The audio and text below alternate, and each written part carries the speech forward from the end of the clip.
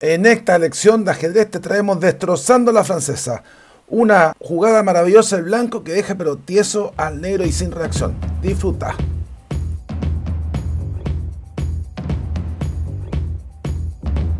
Hola amigos ajedrecistas, espero que estén bien. Aquí estamos con un nuevo video de CHESSTOUR. Y en esta lección de ajedrez te traemos Destrozando la francesa. Una partida con un golpe táctico mortal del blanco que deja pero sin reacción a negras.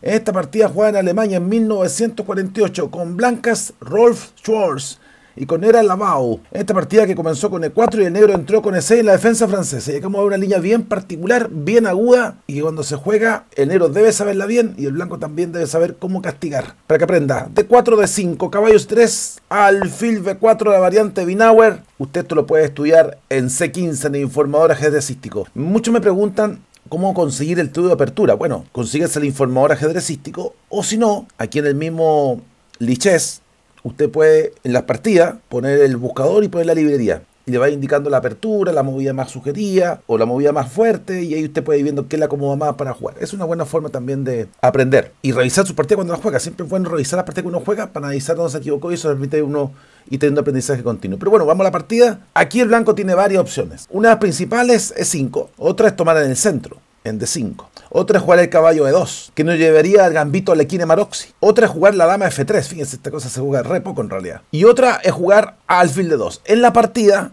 el blanco juega alfil D2, y al jugar alfil D2, está entrando en la variante fingerslip de la variante Binauer de la defensa francesa. El blanco evita que cuando el alfil negro cambie en C3, tome con peón. Y está atento a la salida de la dama vía G4 para pegar al peón de G7. Pero aquí el blanco tiene opciones. De hecho, esta línea no es lo mejor para el blanco, pero de que es una línea que el negro debe saber bien, debe saber bien. Así que usted juega francés y juega alfil 2, debe estar bien preparado. Pero cuesta saberse bien la línea, tiene altos recovecos bien tácticos y bien complejos. Aquí el negro podría jugar la simple peón por peón, que es la más fuerte que representa el módulo. Después puede jugar caballo C6, o cambiar directamente en C3, o jugar B6. Lo más fuerte, peón por peón, que mantiene un juego tranquilo para el negro. La segunda recomendación del módulo caballo C6 le permite al blanco manejar su ventaja de apertura. Si peón por peón, que es lo que jugó el negro en todo esto en la partida, puede venir dama G4. Pero veamos qué pasaría si después de alfil D2 el negro juega caballo C6. Bueno, aquí se podría jugar caballo F3, caballo F6, E5, caballo E4 ahora. El caballo viene a molestar al caballo de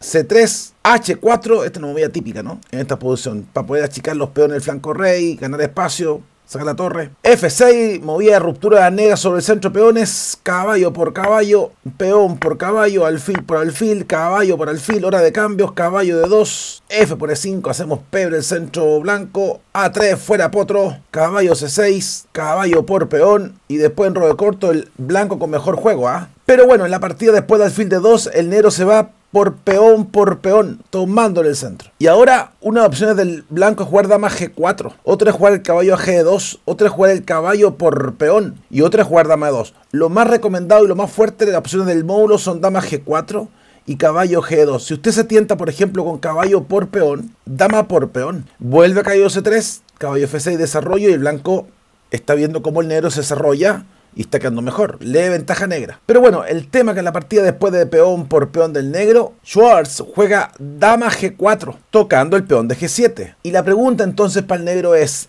veo el peón blanco en D4, guachito, ¿me lo como o no me lo como? ¿Comer o no comer? That's the question. Una opción sería jugar, por ejemplo, caballo F6, dama por peón, torre G8, la dama se viene a H6, sacar el caballo a C6 o tomar el peón de D4. Ya son variantes y la posición está igualada en planes para ambos lados.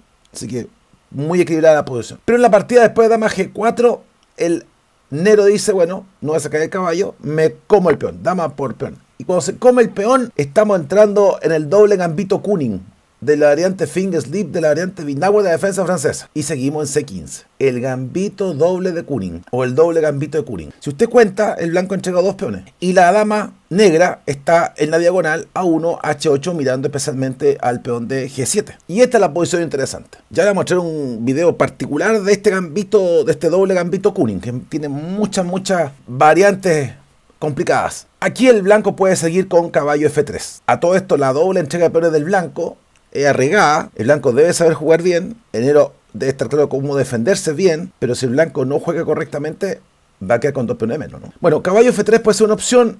La otra, que es la que se juega harto, es enroque largo. Y ahí se complica la partida, ¿eh? Uno se enreda. ¿Qué juego? No es fácil, señores. Nada es fácil en ajedrez. Lo otro sería jugar caballo G2, pero ya eso empieza a ser más favorable para el negro.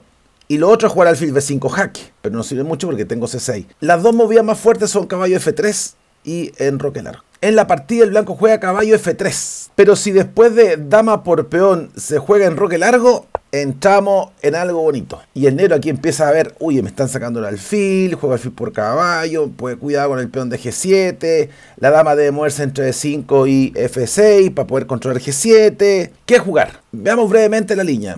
Anticipo del video sobre el doble gambito Kuning. Una podría ser caballo F6. Pero me como el peón, torre G8, dama H6, torre G6, dama F4. Sí, parece digno. Otra opción después de enroque largo podría ser F5. Me ahorra el tema que defiendo el peón. Pero puedo jugar dama H4, siempre con la idea de la maldad de mirando a D8, sacar el alfil y explotar la mala posición de la dama. Alfil E7, para controlar la diagonal. Dama G3, alfil D6, y aquí podríamos montar ad eternum, alfil F4, alfil por alfil, dama por alfil, dama C5 y el negro tranquilo, posición igualada. La otra opción después de enroque largo es jugar H5. Ojo, que es la movida que más recomienda el módulo, por si acaso. De hecho, como ejemplo, Timan le ganó a Gulko el 74, Ullman le ganó a Hausden el 81, entre las partidas de grandes maestros, por si acaso. Usted puede ver todo esto ahí en Lichess. Dama H4, siempre el negro controla diagonal, H4 D8. De nuevo, alfil E7, hay que cuidar la diagonal negra. Dama G3 pegando al peón de G7, caballo C6, el negro se desarrolla, caballo B5, H4, ¿ah? Cuidado, dama F4, E5, y la partida, caballo por dama, peón por dama, de nuevo caballo B5, alfil D8, y la partida equilibrada. Ahí tiene 3 variantes donde el negro puede equilibrar. Hay mucho recorrido entre medio, pero yo la voy a ver en otro video especialmente de este doble gambito Kuning. Pero bueno, en la partida, después de dama por peón, el negro juega caballo F3, tocando la dama, se desarrolla y toca la dama. La pregunta es, ¿a dónde se va la dama? Aquí se podría haber jugado, por ejemplo, H5 para tomar la dama F6, caballo H6 tocando la dama, o F5. Lo más recomendado por el módulo es H5 y la dama en F6. En la partida, el maestro con negra juega dama F6. Si después de caballo F3 se juega H5, una cosa clara podría ser dama por peón. Pum, pum, recupera un peoncito, alfil por peón, caballo por dama, alfil D7, caballo D a B5, pegando aquí en C7, alfil por caballo, caballo por alfil, alfil por alfil, rey por caballo A6, torre 1, caballo F6, rey C1 y después de enroque corto, caballo C3 y el negro, pequeña ventaja. Un peón de más, aunque podría abrir después alfil por caballo y las muelas malas pueden ayudar a compensar. Pero bueno, interesante línea. Pero en la partida después de caballo F3, el blanco no juega H5, juega dama F6, que no es una mala movida. Las opciones para el blanco acá son jugar dama por peón, caballo D5, alfil B5 jaque, enroque largo. Las dos movidas que más recomienda el módulo, las más fuertes, son tomar acá N4 y jugar caballo D5, que es interesante tácticamente. Fíjese que si caballo D5, si peón por caballo, cuidado, dama por alfil, dama D8, alfil B5 y el blanco empieza a hacer ya.